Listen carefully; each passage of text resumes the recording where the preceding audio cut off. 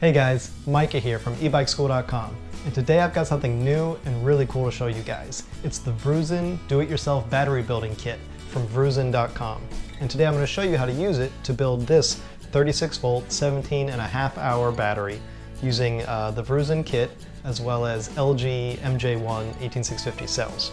But you can use it to build any size battery you want. This is just the size I'm going to do in this tutorial. Now the nice thing about this kit is that you don't need a spot welder. Technically you don't even need a soldering iron unless you want to add a BMS later.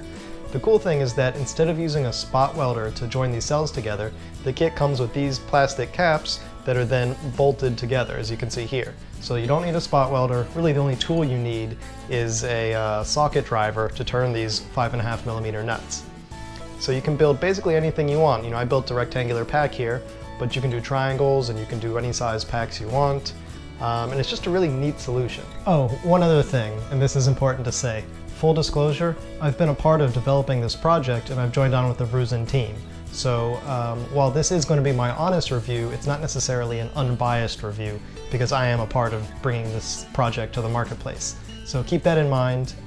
If you want a totally unbiased review, then there are some other ones around YouTube. Go ahead and search for them. But I am a part of this project and so I really like it. So keep that in mind. Anyways, all right, now let's look at the actual kit. Now the key to this system are these terminal caps. Now these are really ingenious. The way they work is they just slide right over the end of a cell and they hold on tight, pressing the contact up against the end of the cell. Now these caps can be combined just sort of like Lego blocks. You can put them together into stacks or modules of any size you need. You can go bigger and even bigger. You know, you can build these whatever size you need. It's better when you start out if you'll stick to about 5 or so in parallel. That way you can get used to the system. But theoretically you can build larger and larger. If you're going to build really big packs, it's probably better to build a few packs and wire them in parallel, but we'll get to that. Now let's look at how these caps work.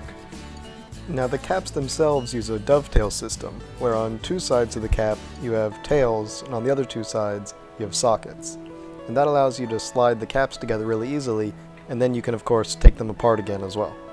On the top of the caps you've got a threaded post, and then on the inside you've got these spring-loaded contacts that stay in contact with the batteries when you slide the cap on. Now the way I like to start joining these caps together is by putting the tails in the top and the right side on each of these caps, so I orient them the exact same way, and then I just start sliding them together.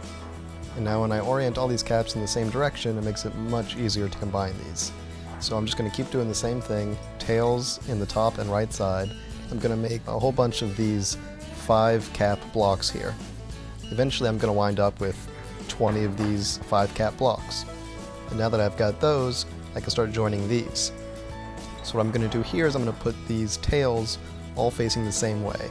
I'm just going to decide to put them all up. So you can see both of these blocks have the tails facing up.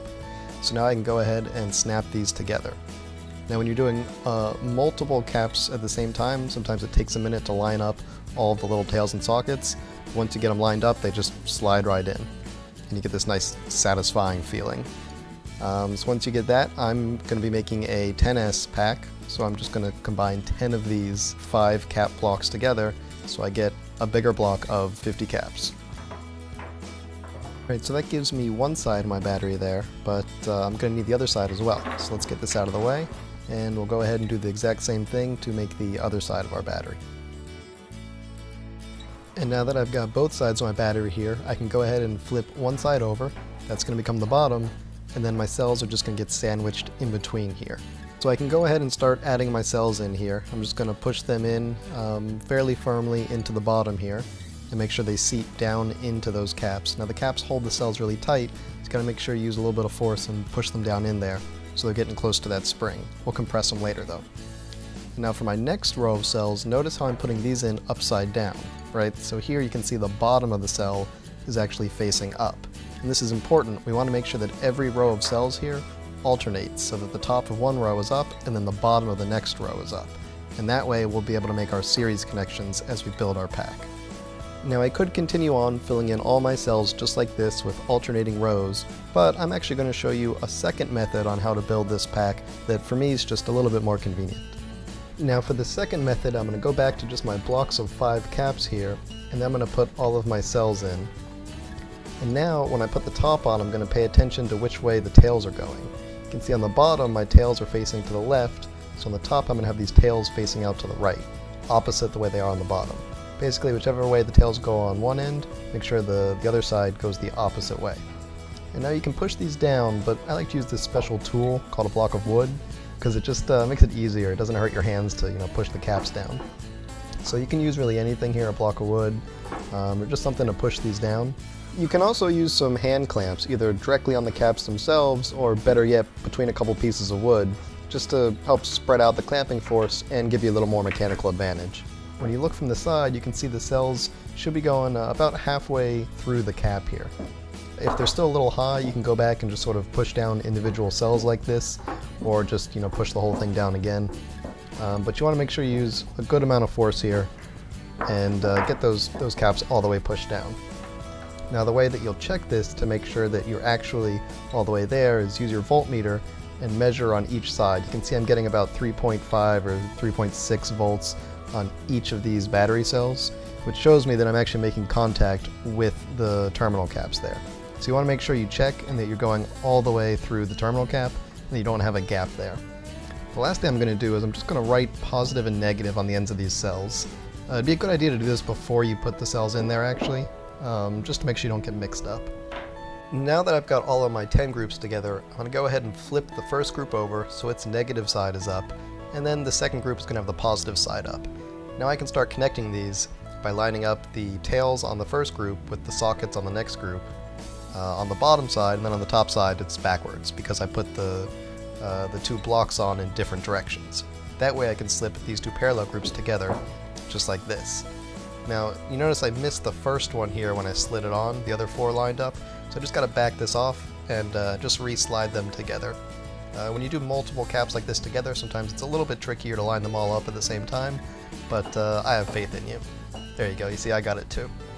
And then you just want to continue on making sure that you line up each one of the caps, and also that you've got the right alternating pattern between positive and negative in each group. And remember, when you push them together, check the bottom as well. Make sure all the bottoms lined up just like the tops did. And continue in this pattern. Remember, I'm going negative, positive, alternating the top with each parallel group. And I'll just continue down the pack in the same way, sliding each parallel group together, always alternating positive, negative, until I get all of the parallel groups together into one big pack, and remembering to check the bottoms as well. Now once you get the pack together, you're at the same spot where you would have been if you used method 1. Now you just have to make sure you push all of these caps together and make sure they're all making good contact. I'm going to go back and use my block of wood here, and I know it doesn't look like it, but I'm actually putting a good amount of force on here.